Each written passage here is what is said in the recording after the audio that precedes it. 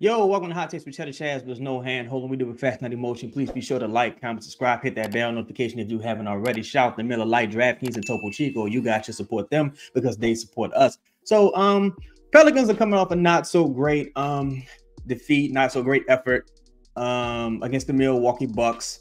The attention to detail, the effort just wasn't there.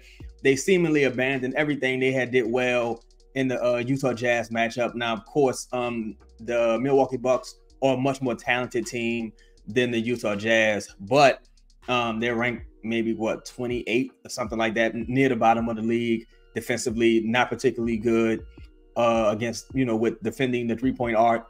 And that's the reason why their head coach was ultimately let go.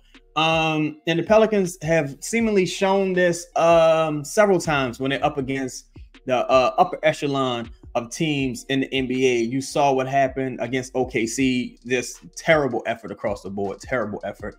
You saw what happened with Milwaukee, Phoenix, Clippers. They beat OKC earlier in the season. That was without Brandon. Very physical game. They did have Zion in that game. CJ had a hell of a game. Shai Gilgeous-Alexander hurt his ankle, so that may have played a role into it. And that was earlier in Chet's development. So a much different team that they faced this go around.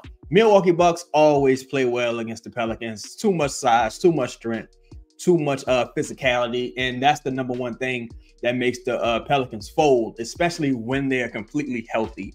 When this team is healthy, the physicality is always an issue for them. When they're missing a guy or two, seemingly they're sharper mentally. They seem to be sharper and tougher mentally because they know they're back against the wall and they have to come out and they have to respond to the physicality. So now they're facing the Boston Celtics, another team that's pretty physical. They got Drew Holiday. I'm not sure if Kristaps Porzingis is going to be out there. He had a really rough ankle injury. But tonight is another game where you really got to go out there and you got to match this team's physicality. You have to match this team's physicality. Christmas, he's dealing with an ankle injury, like I mentioned before. You got to attack him, and you got to attack him aggressively. He's a shot blocker, but you got to put Zion on him, JV on him. You got to attack his chest.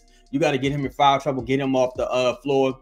Horford, still a solid defender, but he's nowhere near the guy he used to be. Drew Holiday, we know he's incredible defensively. Jaylen Brown, even Tatum, these are strong physical guys. You have to match their intensity. You have to match their physicality. They're a team that takes a lot of three-point shots. If they're having an off night, they may shoot themselves off the floor. So it's going to be up to you to rebound, get the ball out in transition, get quick buckets, attack them at the rim, get to that free throw line. Because, again, when you take a lot of three-point shots, if you're having an off night, you always have the possibility of shooting yourself out of rhythm, shooting yourself off the floor. You've seen recently with Devin Booker, he's having some great offensive outputs, but his offensive outputs are coming at the demise of the team overall. He's scoring 60 points, but other guys are not getting a chance to get into rhythm. So with the Boston Celtics, you might see Tatum take about 12 threes if he's having an off night. That's someone else who's not going to be able to develop their rhythm. You have to take advantage of that. Jaylen Brown, he likes to take a lot of pull-up threes. If he's having an off night, that's someone else who's not going to be getting into rhythm. You have to rebound, get out, push the transition, and take advantage of that. You have to be sharp and quick.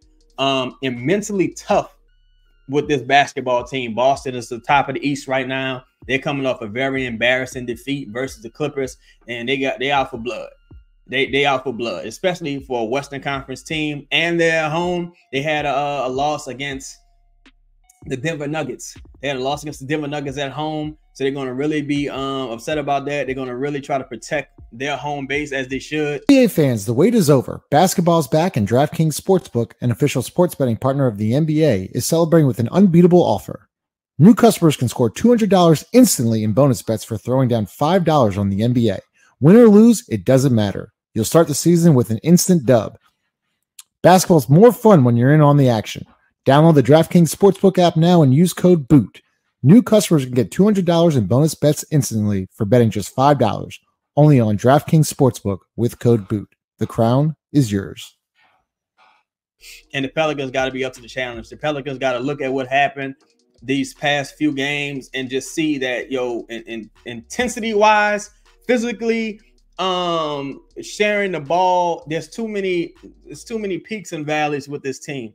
It's too many peaks and valleys with this team. I would like to see them go back to point Zion and implement that and just play a fast, aggressive brand of basketball. You don't have to match the Boston Celtics 3-point shooting output, but you do have to at least take the threes. You got to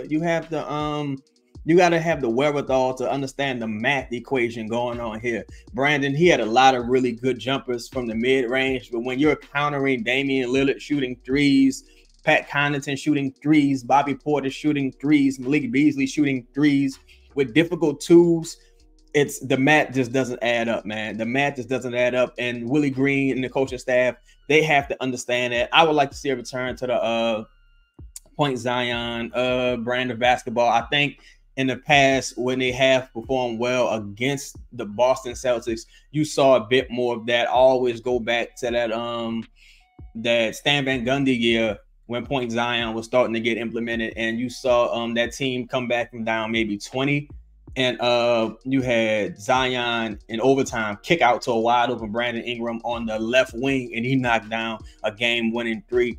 We need to see more of that tonight, and we need to see that consistently tonight. You know, with the Pelicans, the minute something ain't working, they go back to their old ways and they just, curl up and get in the fetal positions. Nah, stick with the game plan. Stick with the game plan, build some consistency. Sometimes it's going to work, sometimes it's not going to work. But as long as you stick with the game plan, you'll be able to create those good habits and you'll be able to carry that over. So the next time you see this team, or the next time you see an upper echelon team, you'll be able to say, hey, that didn't work last time, but we found something in that did work. Let's try it again. Like, even if you're generating a lot of wide open jumpers, if they're just not falling, hey, you generated a lot of wide open jumpers. Maybe they'll fall this game. You just got to find something to hang your hat on consistently with this team. It's too many, we play this way one day, we play this way the next day, we play this way the next day. It's like, no, if you're going to do the point Zion thing, lean into it. Let's give it a chance to succeed or fail. Let's not abandon it just because some people may be uncomfortable with it. No, you got to lean into it. You got to lean into that brand of basketball. Yo, that's been today's show. Please be sure to like, comment, and subscribe. I got the Pelicans winning tonight. In a close game, man. That might just be the team supporter in me, but I think the Pelicans are going to shock the world tonight and get this W. But that's been today's show. I'm out. Peace.